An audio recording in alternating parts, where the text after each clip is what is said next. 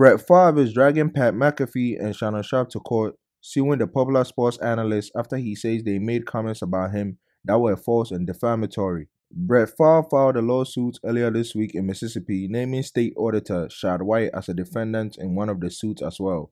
The Green Bay Packers legend claims in the suits all three defamed him when talking about his alleged role in a welfare fund scandal in Mississippi. Brett Favre said McAfee made some of the remarks on his podcast, alleging he stole money from poor people in Mississippi. The Hall of Famer claims Shannon Sharpe said defamatory comments on his FS1 show when he said Shannon Sharpe called Favre a sorry mofo to steal from the lowest of the low. As for White, Brett Favre says the Mississippi official has shamelessly and falsely attacked him for months in an attempt to leverage the media attention generated by Brett Favre's popularity to further his own political career.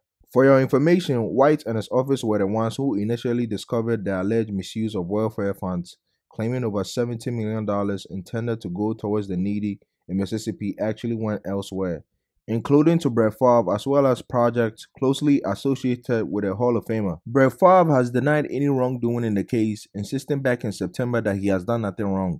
Brett Favre is suing the trio for unspecified damages. A spokesperson for the state's auditor's office said Thursday in response to the lawsuit that everything Auditor White has said about this case is true and is backed by years of audits work by the professionals at the Office of the State Auditor.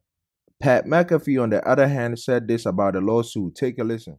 We take a lot of pride in our work. We had to cover that situation, and we certainly said allegedly. And a lot of people are wondering how my lawyers are going to handle this. You know it. I ain't got them. So let's ride this fucker. I'm excited to see how it goes. I'll see you in court, pal. Cheers to everybody, and cheers to Feel Good Friday not being ruined at all by that. Cheers.